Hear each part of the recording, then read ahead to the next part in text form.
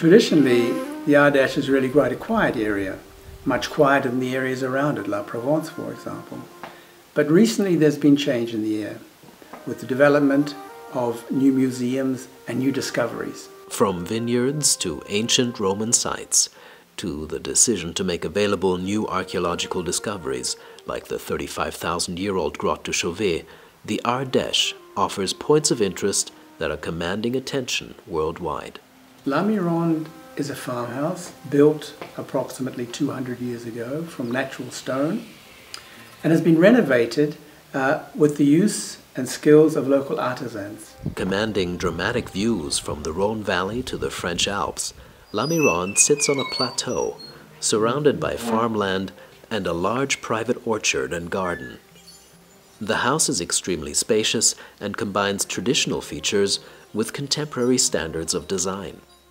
La Mirande contains 3 separate accommodation areas. There's the Orient Suite, the Garden Suite, and the large family cottage. In the spacious living areas, the secret garden orchard, secluded terraces, and a multitude of private areas, guests can enjoy some of the most sought-after, treasured, and difficult-to-find commodities: space, quiet, and privacy. I bought the house in the 1980s. At the time, I was ballet director in Lyon. And tradition was, at that time in Lyon, everybody had a house in the country.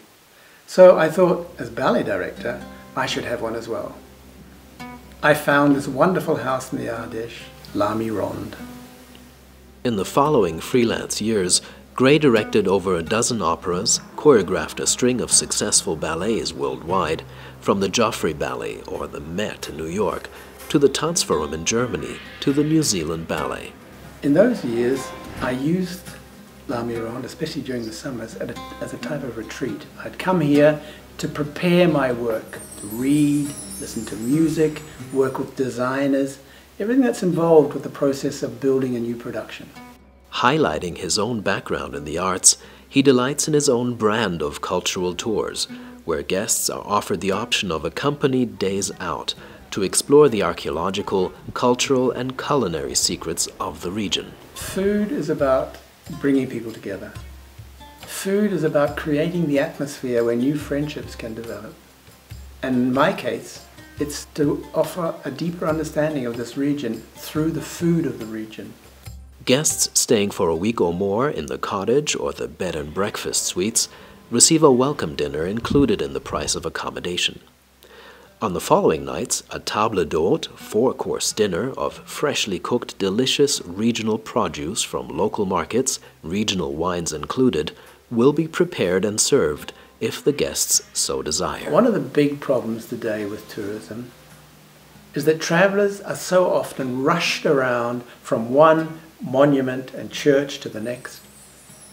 But there's so much more interesting ways to explain history in the regions, especially through excursions that are linked together by a common theme. Day trip adventures back into history, such as the newly opened Roman sites and museum at Alba, the breathtaking Pont du Gard aqueduct, the local vineyards, even one that sits on a Roman site and has reinstated the ancient Roman winemaking techniques. And from January 2015 on, the grand opening of the oldest art pieces of mankind, the 35,000-year-old wall paintings of the Grotte du Chauvet. These are all strung together on a theme that the guests are guided through to get a new sense of the region's ancient and recent history.